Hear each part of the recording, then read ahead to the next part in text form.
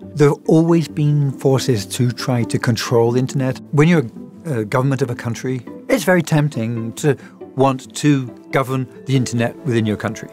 Trouble is, it doesn't work, because the internet is not a thing of countries. You can put in barriers, you can put in firewalls, but as you do that, suddenly your country, your people, your entrepreneurs, your teachers have all lost their voice. We have to be reactive when we realize that, whoa, actually this country or this company has stepped over the mark, and we have to immediately take to the streets with placards and shouting.